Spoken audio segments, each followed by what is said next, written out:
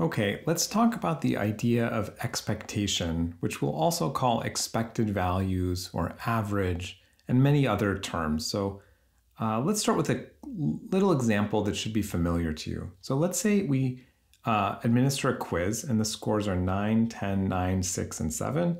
What is the average score of this quiz?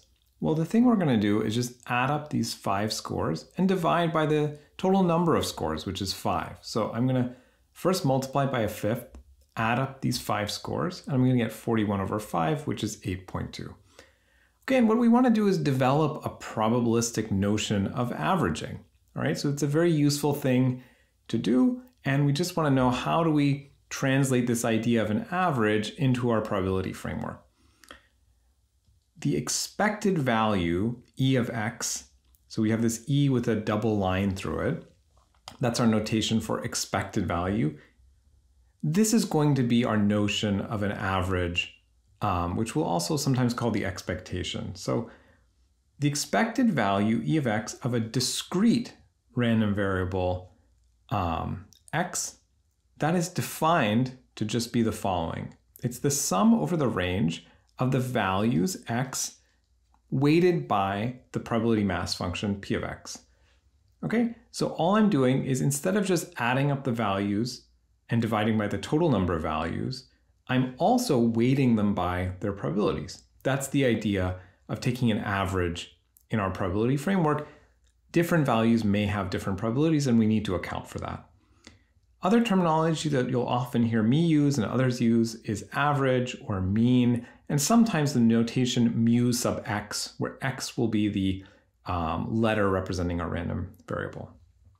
Okay, and just a little bit of physical intuition. So you could think about the probability or the PMF value at x. So let's say you look at a value x, that could be the mass, all right, of that point. And the expected value is the center of mass of the entire object. Okay, so I have an object, and for whatever reason, it just has these discrete point masses, and their masses are given by their probability values. And if I take all of that together and get the center of mass, that is going to be the average. Okay, so let's do an example. We're going back to this experiment that we had in a previous video where we were rolling 2 4-sided dice, and all outcomes were equally likely. We computed the PMF for the sum of the rolls. And you can see that 2 was the first value we could get, going all the way up to 8. We had this symmetric looking PMF centered at 5. So the expected value of this x is going to be the sum over the range, x times the PMF. And so we're going to have 2 times 1 over 16 plus 3 times an eighth plus 4 times 3/16 plus 5 times a fourth plus 6 times 3/16 plus 7 times an eighth plus 8 times 1/16. So I just read that off the table, or I looked at the plot. So either one is fine. And I add up all these values, I get 2 plus 6 plus 12 plus 20 plus 18 plus 14 plus 8 all over 16. So all over a common denominator, and that's going to be 80 over 16, which is really just 5. And this is great because this corresponds to the center of mass that I see on my plot.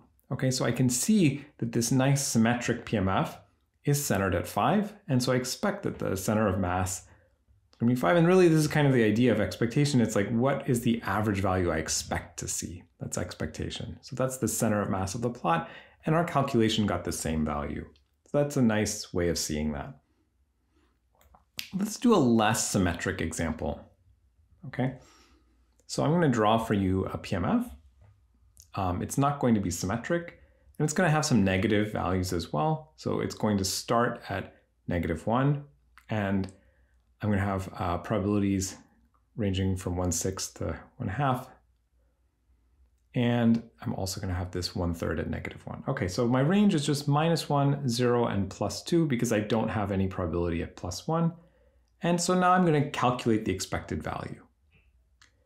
So the expected value is going to be, again, the sum over the values in the range weighted by their PMF values. Okay, well, we'll start with -1 times its PMF value plus 0 times its PMF value plus 2 times its PMF value. And that's going to be -1 times 1/3 plus 0 times 1/6 plus 2 times a half. And this is just going to be 2/3. And the main thing I want you to take away from this simple example is that the expected value does not need to belong to the range. Okay, so the range here was -1, 0, and +2. And those values are fine. So that's what you can actually see when you run an experiment. But the average of those in the long run is going to be something like 2/3. All right. Okay, so now let's talk about functions of a discrete random variable. So often we're not just interested in the random variable itself. We might have some function like the square of the random variable that we care about. Okay, and the key thing to remember here is that when you take a function of a random variable, you're just getting another random variable. Why is that true? Well, a random variable formally is a mapping from the sample space, and each outcome in the sample space was denoted as this little omega. So it's a mapping y from the sample space onto the real number. So that's what this y represents. And the way that we're thinking about this y is it's a function of another random variable. So it's really a function of another mapping from omega. And so what we're doing is we're mapping first with x to the real line, and then with g again from the real line to the real line. And so overall, that's an end-to-end mapping from the sample space to the real line, which is a random variable. So if you don't really want to follow that level of detail, you can just remember that functions of random variables are random variables. Okay, and how do you get the range and the PMF of these functions? Well, all you need to do is look at the original range, r of x, and original PMF, p of x, and look at the function g of x. Okay, so the range, all I'm going to do is just look at the g of x values that I can get when I start with x in its range. For the PMF, what I need to do is remember that PMF is the probability of all of the outcomes in the sample space for which the mapping sends those outcomes to the value little y. And I'm just going to replace this mapping with the mapping g of x, the composition of those two functions. So I have g x of omega. And so this is formally what I expect to see for the PMF. But in practice, all this means is just add up the values where y is what I'm looking for, and I find all of the values x such that g of x maps to that y, and I add up their PMF values. So this notation that I have here, this sum over x such that g of x is equal to y, means sum over x in the range such that g of x for that particular x is equal to y. So find all the x's for which this is true. It's going to be a lot easier to understand this via an example, and that's what we're going to do now. Okay, as an example, let's draw a PMF and let's figure out what happens when we take a function of this, the resulting random variable. So I'm drawing my PMF for x, all right, and it's going to have values from -2 to +2. So 2/10, 1/10, 4/10, 2/10, and then plus 1/10 at +2. Okay, and I'll write it as a case-by-case formula just to be complete here. So I have 4/10, 2/10 at -2 and +1, and 1/10 at -1 and +2. Okay, and so the range, as I said, is -2, -1, 0, +1, and +2. And let's let y equal x squared. So this is the function I'm interested in. I have a random variable. I have a full description of its PMF, but now I'm interested in what happens to the square. Well, first let's figure out what happens to the range. The range, our formula tells us, is that I look at the x squared values such that x is in the range that it used to be in. So I get 0, +1, and +4. So 0 makes sense. 0 squared is 0. +1 makes sense because -1 squared is +1, and +1 squared is +1. And 4 makes sense because that's -2 squared or +2 squared. So the values on the negative side get mapped over to the positive side because of the square. Okay, what about the PMF? So I'm going to draw this plot here when we get ready to work out the PMF. So we have a formula for the PMF, and we're going to just kind of follow that formula case by case. And as you get used to it, you can do this more rapidly. All right, but we're going to do this very carefully for now. So I'm going to have p of y of little y is the sum of x such that x squared is equal to that y, and I add up those PMF values. Okay, so first I start at the value 0 in the range of y. So I'm interested in the PMF at 0. And so I look for the x's such that x squared is equal to 0, and I add up their PMF values. That's only 0. So I add up the PMF to 0, and that's 4/10. And so what that means on this plot is I'm translating the value of this 0 down to the y PMF plot. Okay, so I just move the 4/10 from p of x down to the 4/10 for p of y. Okay, what about p of y at +1? Well, I'm looking at the values of x such that x squared is equal to +1, and I add up their PMF values. So that's going to be -1 and +1. So I add up both of those PMF values. That's going to be 1/10 plus 2/10. And so what that looks like from the plot is that I'm adding up the values from -1 and +1 to get 3/10. And then I'm going to see the same kind of thing for +4. I'm looking for the x where x squared is equal to +4. And that's going to be the PMF at -2 plus the PMF at +2 for x. And so I'm going to get 2/10 plus 1/10, again 3/10. And that makes sense because by normalization we need to add up to 1. That's like taking these two values and adding them up. I'm just going to put some zeros there. Finally, I can work out the expectation of y, or the expected value of y. And I just do that using the PMF that I've just found. So I add up the values of y in its range weighted by its PMF. So I get 0 times 4/10 plus 1 times 3/10 and plus 4 times 3/10. Okay, and that's going to work out to be 15/10, just 3/2. Okay, so now we've seen an example of how these functions of random variables work.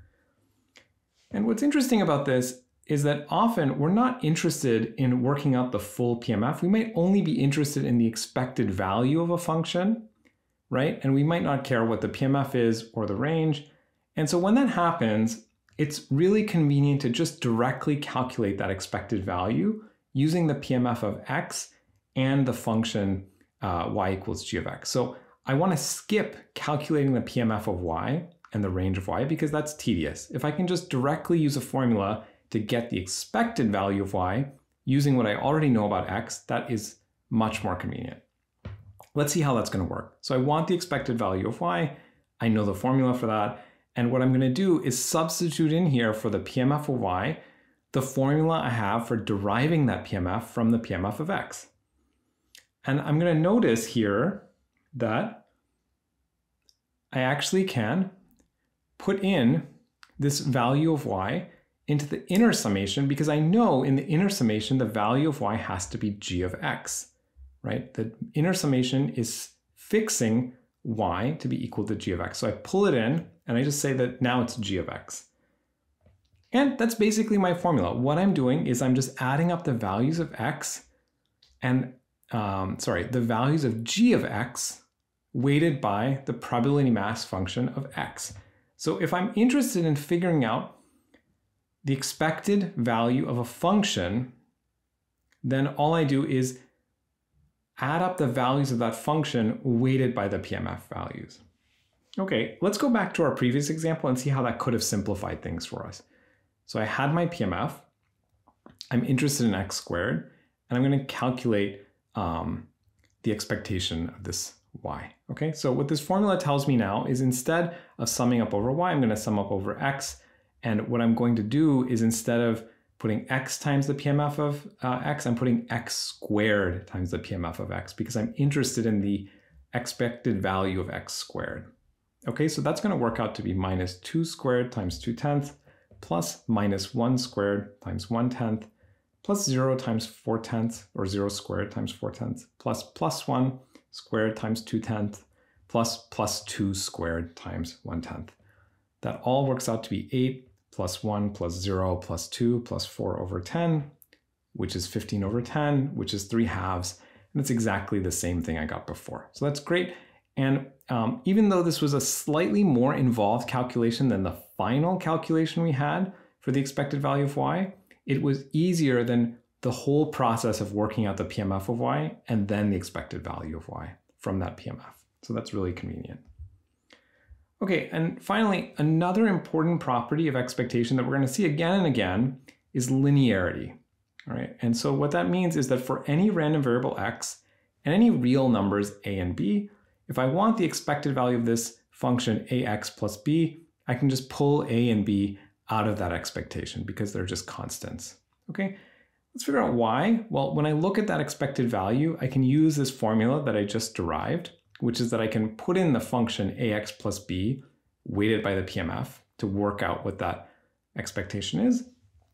And now I'm just going to break this summation into two parts. So I'm going to have an a part, which is and a b part. And you'll notice that this a part is actually times the original expectation, and the b part by normalization is just b times 1. So what I'm doing on the first term is I have a times the expected value of x, and on the second term I have b times the sum of all the PMF values, which is just 1. So that formula makes sense. Going back to the previous example, let's use this formula to simplify some calculations. So I'm interested in figuring out z, which is minus 1/2 times y plus 3. And I only care about the expected value of z. So remember, we've already worked out that the expected value of y here is 3/2. So the expected value of z is going to be minus 1/2 times that expected value of y plus 3, which is equal to minus 1/2 times 3/2 plus 3, which is minus 3/4 plus 3, which is just 9/4. So that was a lot easier than having to now work out what's the new PMF of z and then getting the expected value from there.